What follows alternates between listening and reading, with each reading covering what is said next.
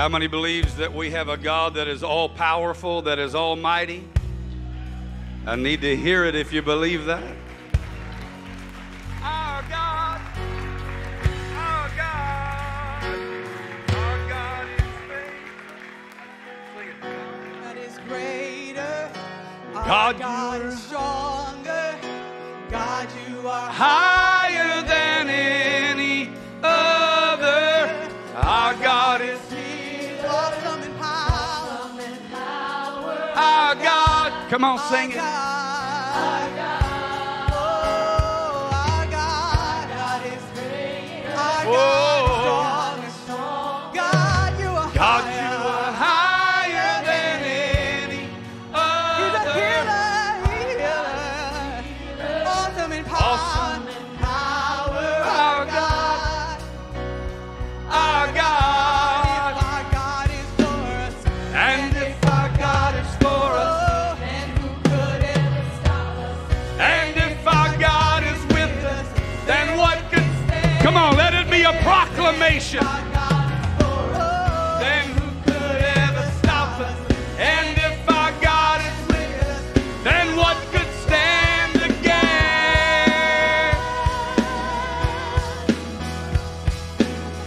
Yeah. What can stand?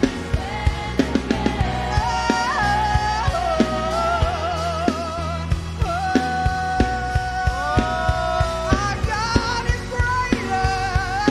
Our God is greater. Our God is stronger. God, you are higher than any other. Awesome in power, our God. Our God. Our God is greater. Our God. Come on, let's sing it like a mighty Our choir. God. Yeah, that's somebody good. Higher than any. He's a healer. God is healer. Awesome in Our God. One more time. Our God is greater. oh, our God is Stronger. God, you are higher than any other. Our God is healer. Awesome in power. Our God, Our God. our God. And if our God is for us, then who could ever? And if our God, then what can stand? And if our God, oh, He's more than enough. Oh, God is with us, then what can stand again?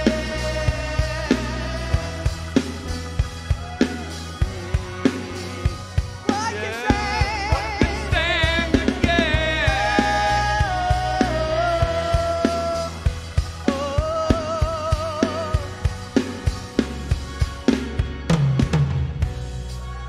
Everybody say, our God is on my side.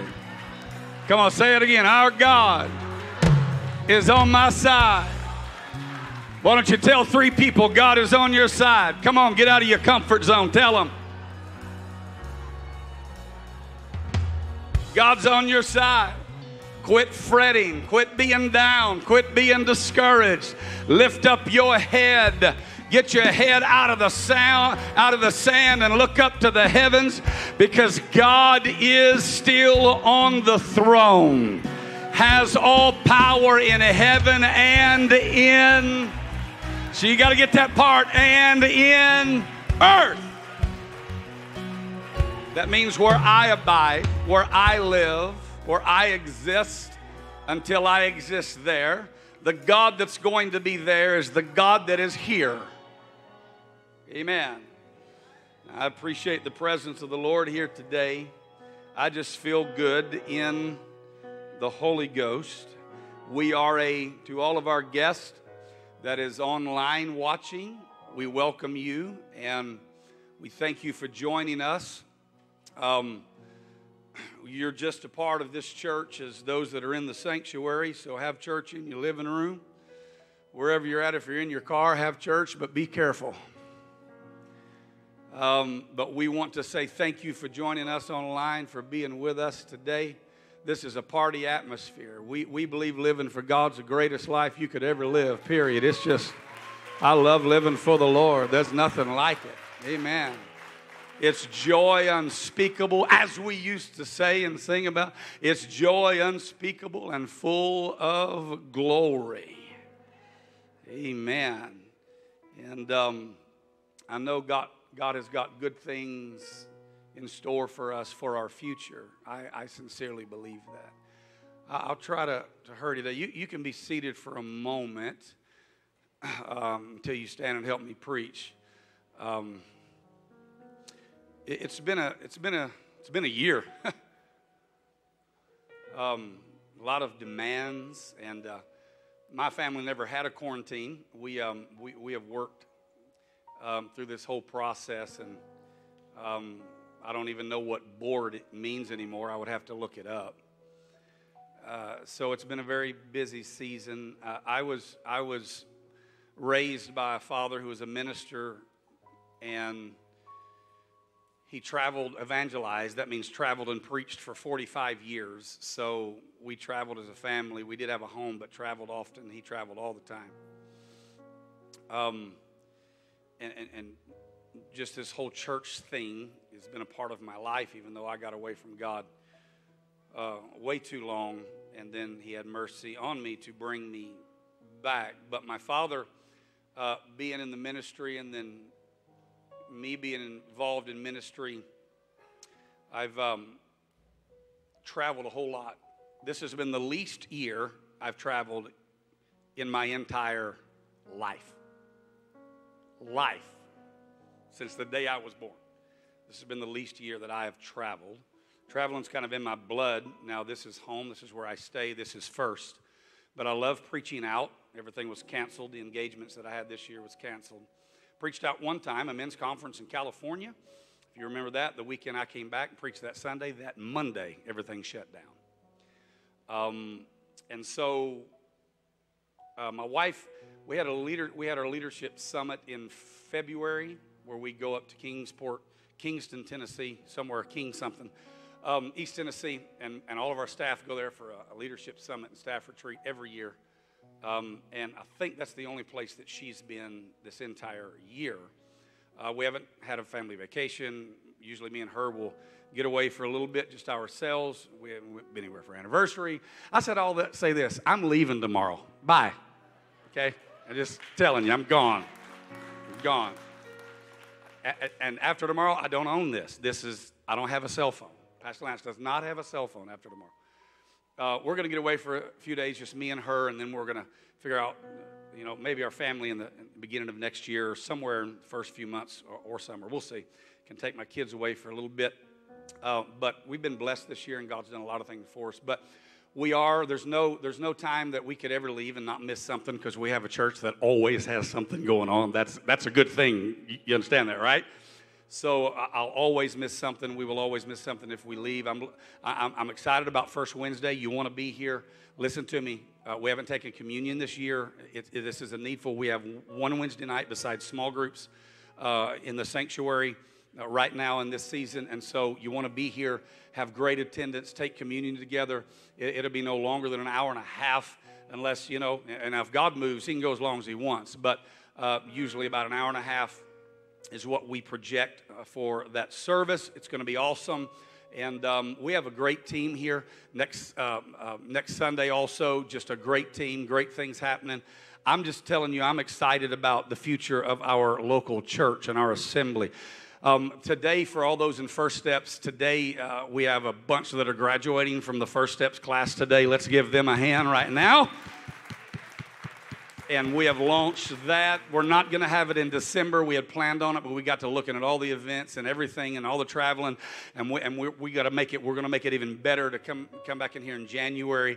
And we've already had to switch it. We're out of room, et cetera, et cetera. So we're excited about all our new folks. Let me tell you, if you're a guest here and you're new here, you're just as important to us and this church as some of us that's been here a long time. Do you understand that? You are important. We love and appreciate you. So, again, if you need me this week, pray and have Jesus speak to me in my dreams. And Pastor Hill takes calls. Cindy Jones, our secretary. Pastor Seth Harden. This will be he's starting this coming week. I'm glad they're coming on staff with us. Amen. All right. Thank you, Brother Lance. It's Lance Smith, so I never know to call him Lance or Smith. You probably seen or read in the news where the USA just got its 51st state. It's called the state of chaos.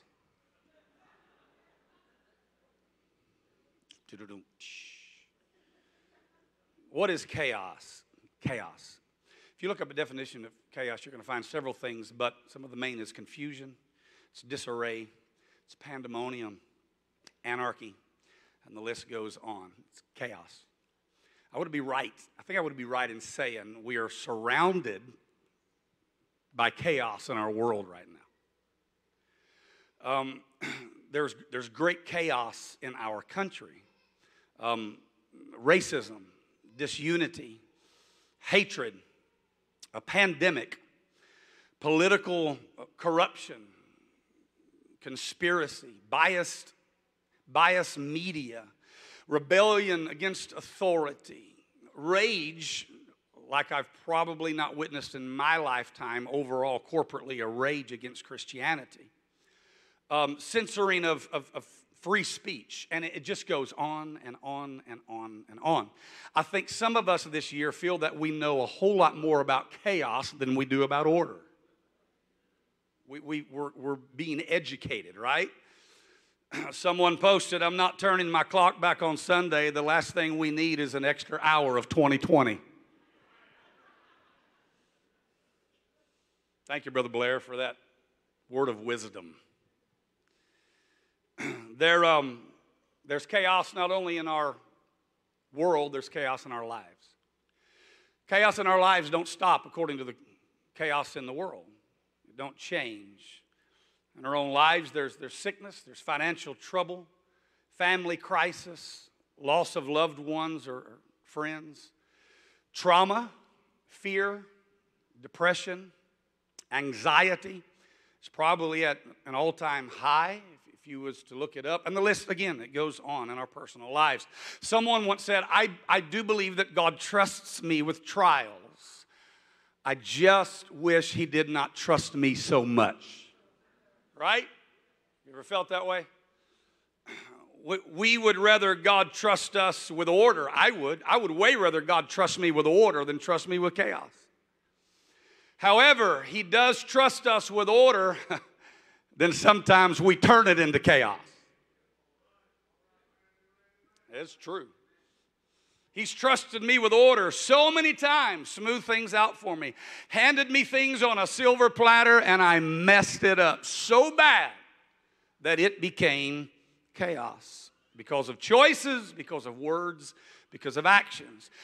So the definition of order, if we're going to talk about order, is to arrange something in an appropriate way, to bring calm,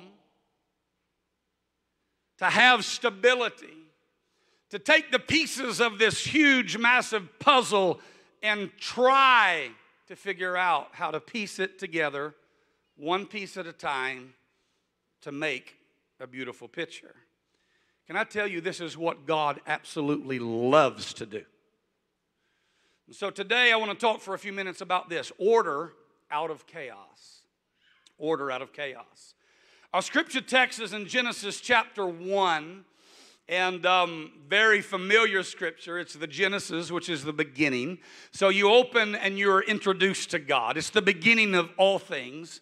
Verses 1 and 2. In the beginning, God created the heaven and the earth. And the earth was without form and void. It was in, everybody say, chaos. Darkness was upon the face of the deep. And the Spirit of God moved upon the face of the waters. And just those two scriptures alone are massive, okay? It's the foundation of everything to come. Evidently, the earth at this point was a giant mass of water. The deep refers to the waters that covered the earth. So the earth was chaos then. God's Spirit then moved upon the waters. This tells us that the Spirit of God does not avoid chaos. That's powerful right there. Think chaos. Where's God? Let me tell you, the Spirit of God does not avoid chaos. God actually moves into chaos so He can make something out of it, so He can create order. Genesis 1:1 is what God created, and the rest of Genesis 1 we find is what God made. And we've got to get this, and we're going to have a little Bible study Wednesday night, Bible study right here for a little bit. So God creates and makes. In other words, in the very beginning, God brought into existence the essential material for all things. And in the following 6 days, He made from what He created. All right? Day 1, God said, let there be light. God created. God then divided the light from the darkness. God made. Day 2, God said, let there be an expanse in the midst of the waters. God created. God separated the waters that were under the expanse from the waters and were above the expanse, which shows us that God made. Day 3, God said, let the waters under the heavens be gathered together into one place and let the dry land appear. I find it interesting that when God spoke on day 3, that He did not bring anything new into existence. His Word brought order to what His Word created. His Word brought order to what His Word created.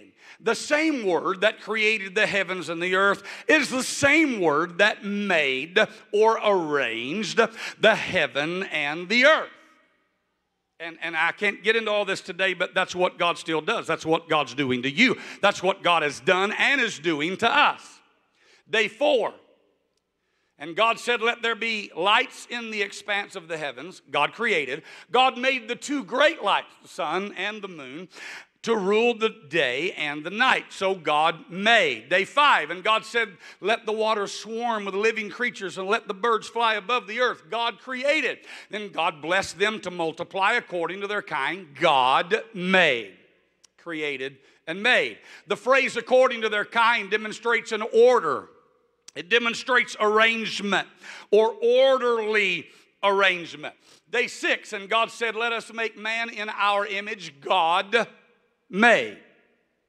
So God created man in His image, God created man in His image, and God made man in His image. Do you see how God works to make order out of chaos? So God creates and then God makes. See, God created me. I was born of flesh. I am the procreation from the first creation, which was Adam and Eve. So God created and made, and then they procreated after that. Then after I was born, and when I came of age, God began to make me. I was created, but I must be made. God's got to make me out of something more than this falling, sinful nature I was born into. Does that make sense? God works to make order out of chaos in all things. When we look closely in Genesis at the sequence of days, we will see that God created and made in cycles. I actually taught on this. I think I taught a series on it. In cycles, okay? When you study it, for example, hear me close. On day 1 and day 4, on day 2 and day 5, on day 3 and day 6, God performed similar works. It came in cycles. Day 1, God said, let there be light. Day 4, God created the sun, moon, and stars. You see how one helps the other. One launches the other. One ends up making the other. Day 2, God divided the waters above and below the expanse, the firmament, heaven. Day 5, God created fish, the sea, the fowl, and the firmament. See what happens there? A cycle. He comes back around to make something out of what He's created. Everybody say it's a process. Day 3, God made the dry land appear. Day 6, God formed the beast and the man out of the ground. So there he goes again, going back to what he created to make something new. The 6 days of creation are divided into 2 sets of 3. The second set of 3 builds on the first set of 3. So it's everybody say, process. See, we want order now, right? We want our problems, somebody help me. We want our problems fixed now. That's why we lay in bed worrying about tomorrow, worrying about the sickness, because Google freaked us out when we looked it up.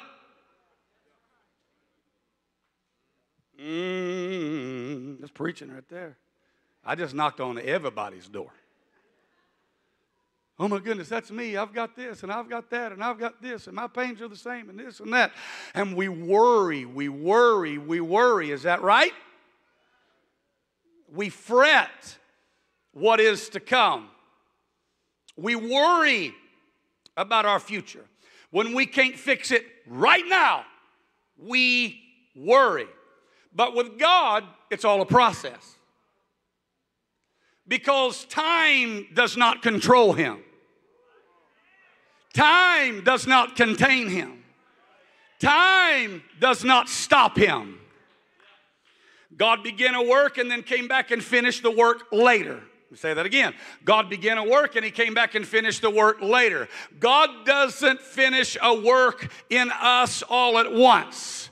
God works in cycles. I did teach a series on this because I remember telling you, and I've said that often here, I do believe that you don't judge somebody if they're on day 1. You don't expect somebody that's on day 1 to be at day 6. We have this perception of the church where everybody looks the same, everybody acts the same, everybody walks the same, everybody talks the same. Well, that's not God's church, because all of us are on different cycles and different days. Where I'm at now is where you'll be later, and where some of you are at now is where I'll be later. It's a process. That's why God's the judge, because he understands what he's doing in you. Because he begins, he finishes, he's the one that performs the cycles. There were 2 realms in original creation, heavenly and earthly. The purpose of God for the heavens and the earth was for the heavens to rule the earth. I'm going to say that again. The purpose of God for the heavens and the earth was for the heavens to rule the earth. I got to get a drink before we go further on this one. Stay with me. On day 4, God set the heavens, the sun, the moon, the stars, to rule over the what? You got it right. Don't be bashful. The what? The earth. Okay? To rule over the earth. What happened in the heavens controlled what happens in the earth. The full moon in the heavens controls what happens in the earth. The sun in the heavens controls what happens in the earth. The heavens controlled the earth's light, the seasons, the seed time, the harvest. The heavens, the farmer's, what is it called? Almanac? Is that right? Did I say it right? Farmer's Almanac. We'll speak in tongues right here, right quick. Is ran by seasons, the heavens, the moon cycles, the sun, even the rain, what kind of forecast, what kind of winter, what kind of summer. Earth was fruitful and productive in its relationship because of the heaven. God's goal in creation was to bring alignment between heaven and earth. To bring the right communication between heaven and earth. The earth cannot be productive without proper alignment and submission to the heavens. This demonstrates that God is not just concerned with the heavens. You listen to me. God is also concerned with the earth. Psalm 24:1, the earth is the Lord's and the fullness thereof, the world and these that dwell in them. Let me say it again.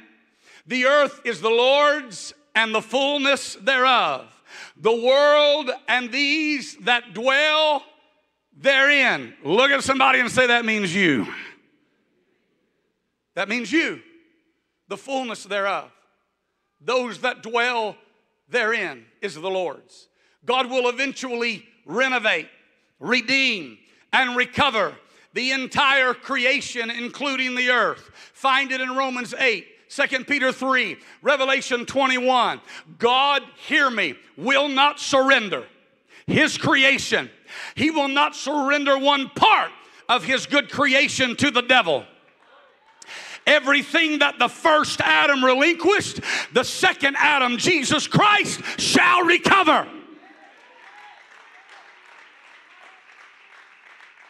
The heavens always have and always will rule over the earth. Always have and always will. This is called creational order, right? No matter what it looks like on the earth, the heavens are still in charge. Psalm 75:7. But it is God who executes judgment, putting down one and lifting up another. Isaiah 66:1. Thus saith the Lord, the heaven is my throne, the earth is my footstool. Where is the house that ye built unto me? And where is the place of my rest? Daniel 2:21. He changes times and seasons. He removes kings and He sets up kings. He gives wisdom to the wise and knowledge to those who have understanding. So let me remind you something before we launch into the next few weeks of political pandemonium and constant chaos. We must understand that a man or a man-made system is not who is in charge. I'm going to tell you what my purpose is before I walk off this platform. Is to get you into the spirit and out of the flesh. To get you into the word and out of the world. Democrats are not in charge. Independents are not in charge. Libertarians are not in charge. Republicans are not in charge. Ronald Reagan was not in charge. Bill Clinton was not in charge. George Bush was not in charge. Barack Obama was not in charge. And President Donald Trump is not in charge. And whoever is elected this coming week or thereafter is not in charge. Let me preach to you the truth. The Lord Jesus Christ is in charge. The earth is His and the fullness thereof. And the Lord Jesus Christ will have the final say. God is accomplishing His purpose with Donald Trump, just like He has with every king and president before. And God will accomplish His purpose with whoever is elected in the future. If we believe God's word, we must believe this. If I did not believe this, I would crawl up in a fetal position and plunge into depression. If my life evolved around politics and man-made laws and man-made corruption, I submit to you this: I believe the word of God. I believe the word of God. It's forever settled in heaven. No pun intended, it trumps everything else. Are you hearing me? The word of God is over everything else. Everything must submit to His word. Everything on the earth must submit to His power. Come on, if you believe that, clap your hands to this God. Is He big enough for a hand clap?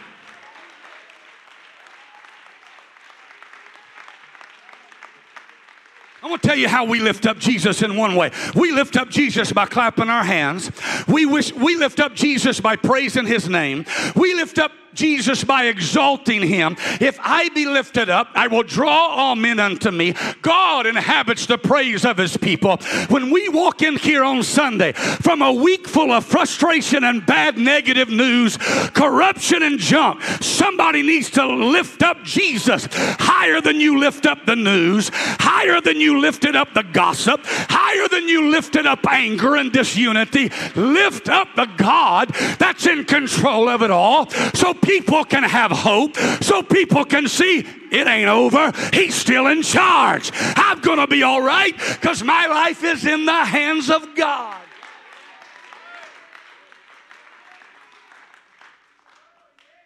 Hallelujah. God's going to accomplish His purpose. That's right. So yeah, I vote. I talked about it. I already have. Avoided the rush.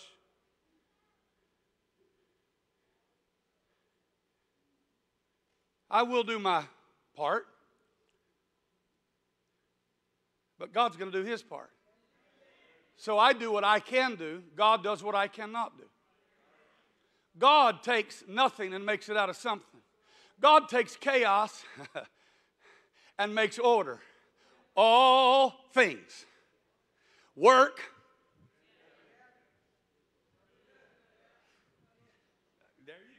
There you go. That's good. Some of you know the Bible. That's awesome. Makes me feel better. Don't know too much because I'll feel dumb. I'm kidding. All things work together. Together. Together. Together. Not chaos. Together. All things, chaos, comes together, is put together, is mended together. For them that love God and are called according to His purpose. Do you love God? Do you really love God? Are you called according to His purpose? Then God will put all things together for your good. America's hope does not lie with politicians' expertise. It lies with a Pentecostal experience. Are we the light of the world? Are we the salt of the earth? I'm trying to get us out of the carnal realm and get us into the heavens. America's hope does not lie with aristocracy dogma. It lies with apostolic doctrine that God can save you and God can change you and God can forgive you and God can set you free and God can save your life and soul. America's hope does not lie with compromising Congress. It lies with committed Christians. That's where the hope of the world is. It's the church.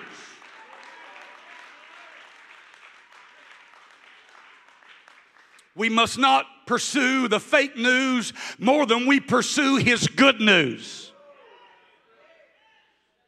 And when I say that, I'm not talking about any certain news network, because most all of them are fake news. Never, listen to me, never judge the state of the church by the state of the union.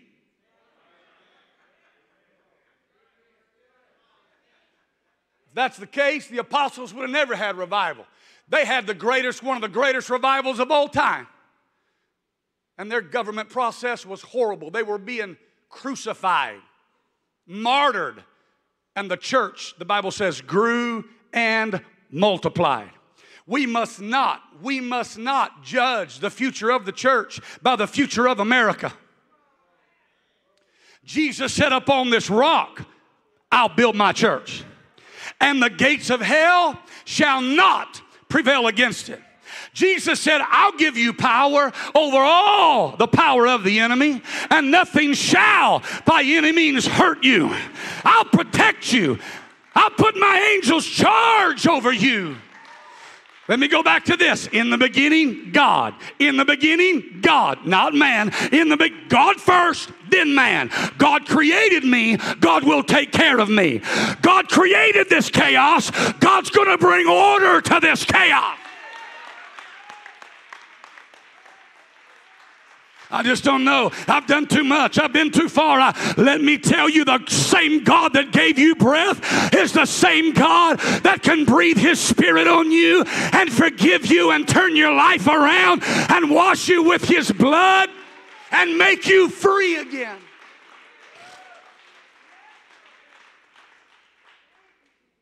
God began in control, and He will finish in control.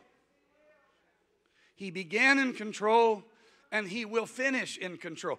God is the master at bringing order to chaos. He done it in the beginning. He has continued to do it ever since, and He will continue to do it, right? So, in the book of Ezekiel, and I must hurry, chapter 37, he tells how God took him in the Spirit and showed him a vision, okay? Watch me. God took him in the Spirit, set him, and showed him a vision. Let's read it quickly. 37, 1 through 3. The hand of the Lord, he says, the hand of the Lord was upon me, and carried me out in the Spirit of the Lord, and set me down in the midst of the valley, which was full of bones, and caused me to pass by them round about. And behold, there were very many in the open valley, and lo, they were very dry. And he said unto me, Son of man, can these bones live? And I answered, O Lord God, thou knowest. So when God set him down in this valley, okay, took him in the Spirit, set him down to show him a vision of what was to come. He set him down in the middle of chaos, not order. You got to see the picture like Ezekiel's seen the picture, because we read it and it don't explode to us. These were not just dead bones, okay? They were not just dead bones. They were dry bones. They had been dead a long time. They were scattered bones. So they were dry. You watching me? They were dry. They were scattered. It had been a long process. I mean, surely if there would have been hope, the hope would have already arrived. It's gone too far, right? It was a mess. It was chaotic. It was totally out of order. There was nothing that suggested that life or order could come back there, or that this mess could be fixed. There was simply no way. The bones were scattered everywhere. He did not know. I mean, when Ezekiel looked, how do you know what finger bone goes with what hand bone? How do you know what hand bone goes with what arm bone? How do you know? You get the picture. How do you know what goes with what torso? How? It's scattered everywhere. This situation was out of control, to say the least. He did not have the answers. God said, Ezekiel, I have a question for you. Can these bones live? Now, really? Really? Without even thinking? No. Absolutely no. As my father always said, 1,000 times no. It's amazing, Ezekiel's answer.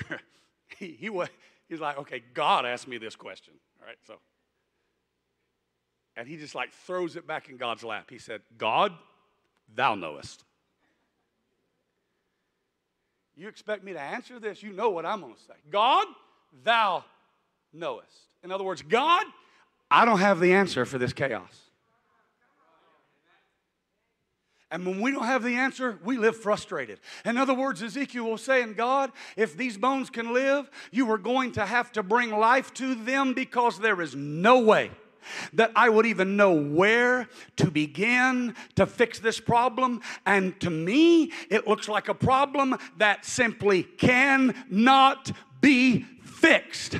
I will tell you, I will be honest with you, I know you think I have all the answers, but I don't. A little sarcasm there. I don't have all the answers.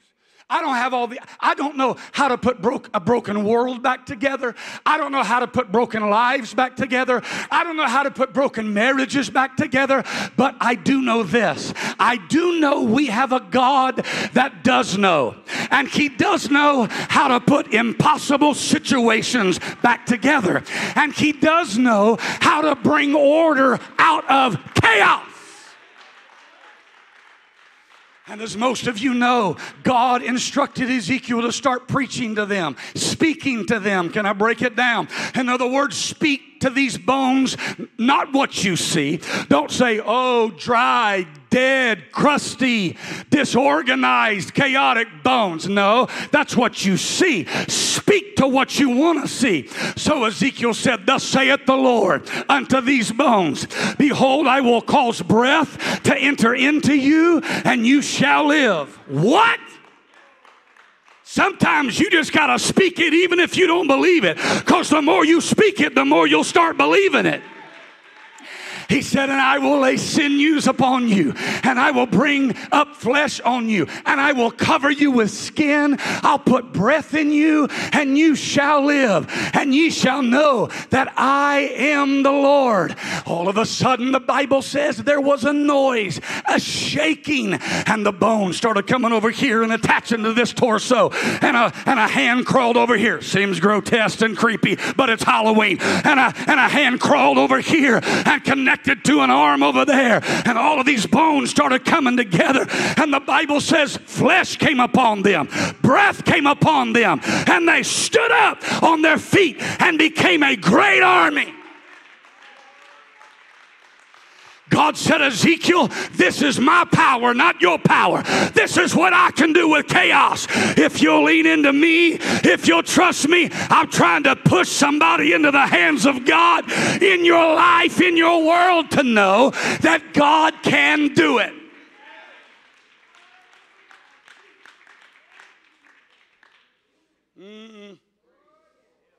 Now this story begins with Ezekiel saying, the hand of the Lord was upon me. Boom. The story starts, the hand of the Lord was upon me. And then he goes into the story. And then he carried me in the spirit. And then he. But it starts with the hand of the Lord. At the very beginning of chaos, just like in Genesis, the hand of the Lord was upon him. If I want to guide you over or through something, if I'm walking in the woods, if I'm trying to cross a creek, if I'm, my kids, my wife, I take them by the hand and go, come right over here.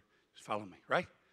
I got hands together. I got the hand of the Lord was upon him. When we lean into God, chaos becomes order. When we lean into the world, chaos becomes destruction. That's why we are having a country that is being destructive right now.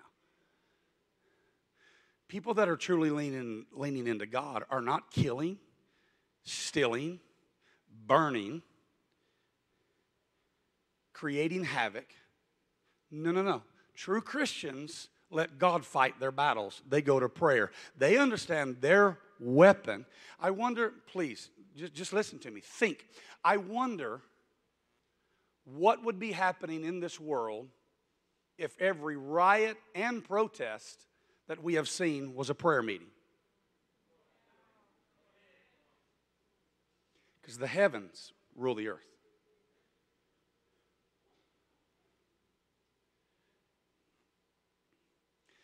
When we lean into our ideology, what we think, me, I disconnect from God because I think I can fix it. I think I know. I think I can make it happen. But when I lean into Him, He brings me peace. He brings me order. He brings me joy. He brings me hope. And then He fights my battles for me. And then He orders my steps. The steps of a good man is ordered by the Lord. Then I don't stress about all this stuff because I understand He's the one in power. And if I'm done wrong, He's going to avenge me. That is such a peaceful place to live, that if I'm done wrong, He's going to fight my battles. Now, I'm going to tell you something I've learned about God fighting my battles. He takes a lot longer than me because I want to fight it right now.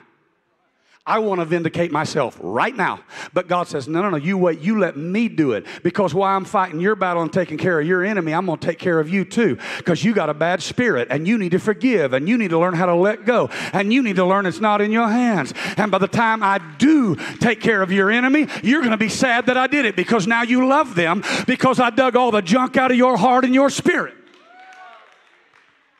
What a great place to live, in the hand of God. Whatever happens, I'm in the hand of God. Whatever takes place, my life is in the hand of God. I will take it to prayer. I will take it to prayer. I will cast all my cares upon Him.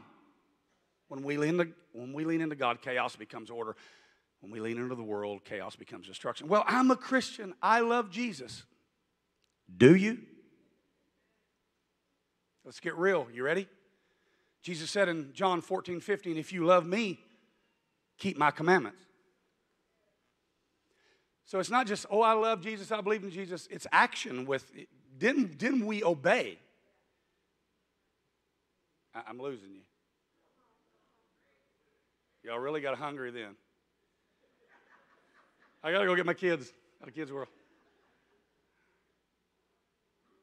He says, so if you love me, you will let me take you by the hand and you will let me lead you where I want, not where you want to go. You come over here. I know the path. I know what you need. I know where to take you. You will obey my word. You will seek and pursue my presence. 1 John 5:3, for this is the love of God, that we keep his commandments. See, if my wife loves me, she will obey me. I'm kidding. God. I'm kidding. It's the other way around. I don't know why I just said that. It's just,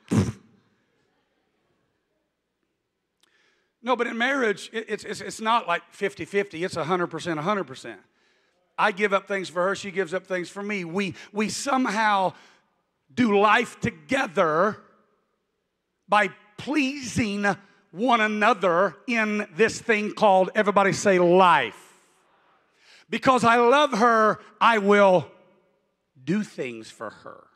Like work at the house, fix stuff, go to stores. Shall I go on, right? And vice versa. She will let me hunt when I want to hunt because she loves me, which this year has only been once. But you see what I'm saying?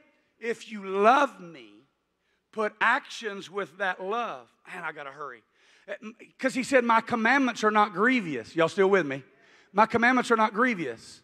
See, commands for children are good. Some of you young parents, you really need to get a clue. I love you, but oh my goodness. 1, 2, 3, 1. You're going to count to 100, okay? You're saving you some time. I commanded my children to not play in the street when they were growing up. I didn't ask, I suggest, baby, that you don't go in that street, right? I better not see you in that street. Those commandments are good. They protect my children. There's still commandments in my house for my children. Why? Because these commandments teach them how to live on their own when they grow old. It gives them order, stability, authority, and safety, right? I was picking on Nayland. I think it was yesterday. I was picking, we were joking. I said, you know what, it's been way too long since you had a good whipping. That's what we whip. I'll whip you. It shows my age in Deep South. It's been way too long since you had a whipping.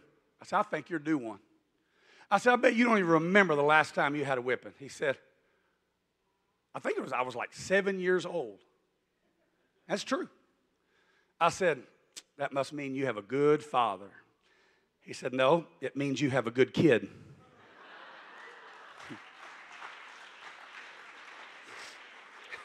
That's my boy. I really laughed out loud. And I said, you're absolutely right. That's exactly what it means, is that I have a good kid. Now, let me tell you this. I'm not such a good kid, but I have a good father. And I'm going to trust him to walk me through chaos. I'm going to trust him to correct me. I'm going to trust him to convict me, to preach to me, and to speak to me. Everything around Ezekiel was chaos. But because the hand of God is upon him, he knows that God somehow is going to bring order of his chaos. Oftentimes in our personal life, we might be okay. We have food, we have shelter, we have transportation, we have health, we have everything, but everything else around us seems to be chaos. Then other times our personal lives are in chaos.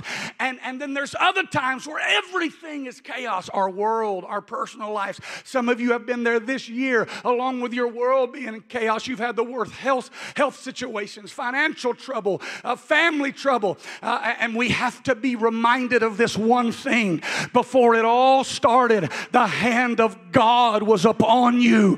When chaos started and He set you down, sometimes God lets us arrive to things we don't want to go to. But you better hear this preacher. He's brought me through it every single time. He's brought me through every bad day and week and year. Why? Because His hand is upon me. He took me in the midst of the valley. He set me down. I'm closing. God put Him there. God put Him there for a reason. God put Him there to show His greatness. We are overcomers by the word of our, everybody say, testimony. We're overcomers by the word of our testimony, so we have to have a testimony before we overcome. And we have to have a test before we have a testimony. So it all starts with chaos. So God often puts us in places of chaos. And when we obey Him in those places, when we lean into Him in those places, when we trust Him and believe Him, He brings order out of it all. And He walks us on the other side of the valley as overcomers with a testimony. I know you might look around in your life right now, listen to me, and all you see is chaos. Things are scattered. Nothing is certain. That seems like there's no stability and you can't catch a break. It looks impossible, but it was God that brought you to this place for this time, for this season, and He did not bring you here to let you die here. He brought you to that place to bring you order from that place. And when He brings you order from that place, His greatness grows in your life. His majesty is magnified in your life. And you walk out on the other side with greater faith than you ever had, to lead people like you never led, to be a testimony that you've never been. Would you lift up your hands and thank God for chaos right now? Come on, do that. Thank God for chaos, because out of chaos comes order in your life. Thank God for trials, because out of trials comes triumph in your life. Come on, we can do better than that. Just give it to Jesus for just a moment. Just lift your voice for just a moment. Ask God to touch you in just the next few minutes.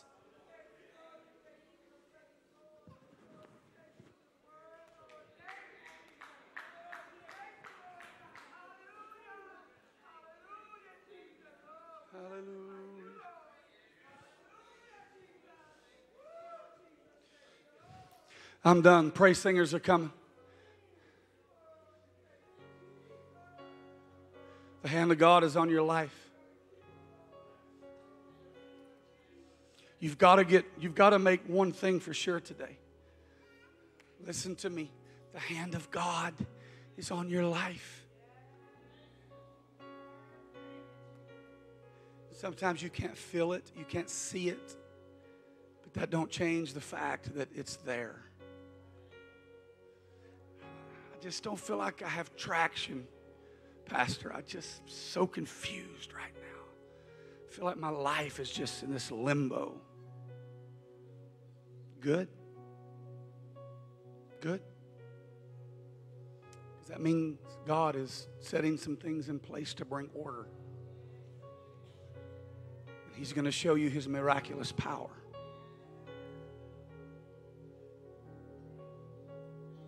So I'm not going to lean into the world. One thing about this year, this thing called COVID didn't make anybody do anything. It brought out in people what was already there. I hope it has brought out in you a love for God greater than before. A sensitivity to Him, a trust you've never experienced before, a faith you've never had before. Are you with me now? I'm compelling someone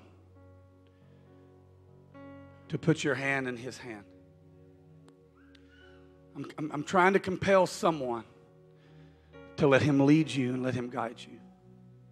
I'm trying to compel somebody today to say, this is not about our country and our world, and this is about God.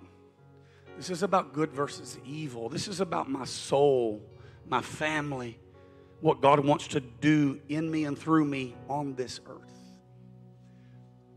Could anybody stand a blessing from the Lord? A renewing from God? A resurrection from God? Does anybody need a touch of faith today? Let's be honest. Come on, be honest. You got a rough week coming up. I'm just going to be honest. I'll be honest with you on that. It's going to be a rough week.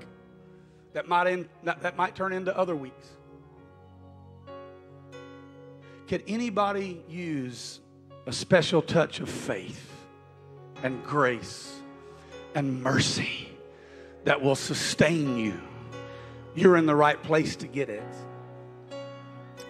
And those of you online, it can happen in your living room. It can happen wherever you're. The presence of God will come to. He knows how to bring peace to a storm. I was going to talk about Abraham and Isaac. I didn't even put it in my notes. Where he learned to trust through chaos. He learned to trust. Are you with me? I was going to talk about several different things where they learned like the storm for the disciples. And Jesus stepped up and spoke peace to the storm. In the middle of chaos. We learn to trust through chaos. We learn to have peace through chaos. We learn that He brings order out of chaos. Would you stand right now and reach out to Him? Just all over the building, just reach out to Him. God, I need You to sustain me. I need You to sustain me. I need You to sustain me. All I'm asking is for us to move into the Spirit just for a few moments right now. Could you move into the Spirit for just a few moments right now? They're going to sing, and I just want to invite you to reach out. If you want to come to the front, if you want to stay where you're at. But I'm asking you to give God just a few moments to let His Spirit minister to you. Let Him touch you. Let Him wrap His arms around you. I wish you would put your hand in His hand right now and say, guide me, Lord. Lead me. Let me know that you're going to put all these bones where they need to go, and you're going to cover them with flesh. Let me know that you're going to breathe life into this situation. Let me know that I might be only on the second day, but third day is coming and fourth day is coming. Let me know you're making out of me what you created me to be. That's it. That's it. Yes.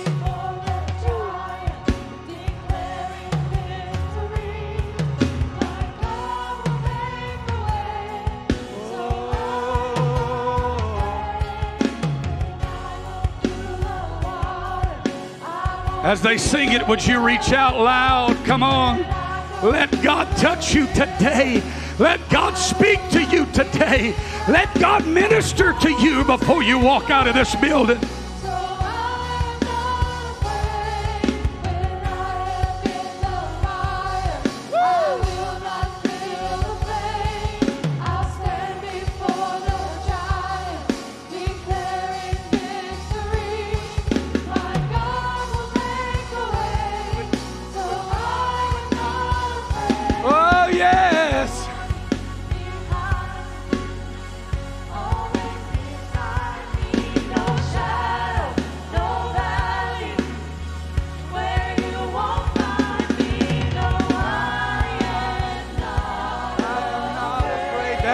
Let the Holy Ghost touch you right now.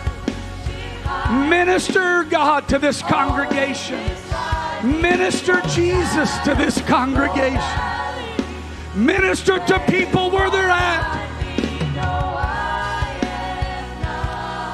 Reach out to Him. Come on, let the tears go.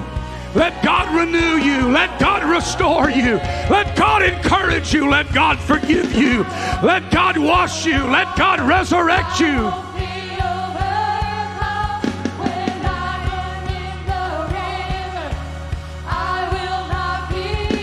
My God will make a way.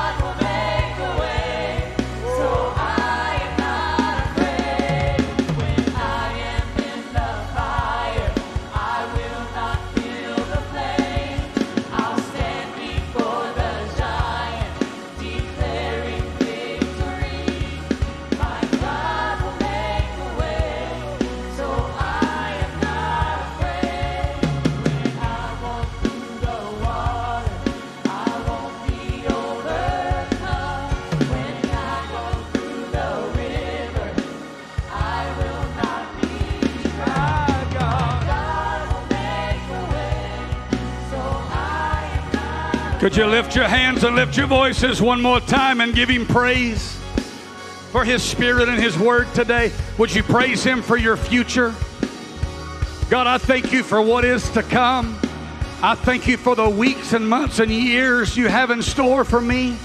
I thank You for the recovering process, God. I thank You for Your blessings, and I thank You for Your goodness. I thank You, Jesus Christ, for all You've done and what You're going to do. I thank You that my hand is in Yours. I thank You that You're ordering my steps. I thank You, Lord, for giving me hope when hopelessness surrounds me. And I thank You for bringing order out of my chaos. Do you think it'd be appropriate to give the Lord one more great big hand clap? Hallelujah, hallelujah. Thank You, Jesus. Are you glad?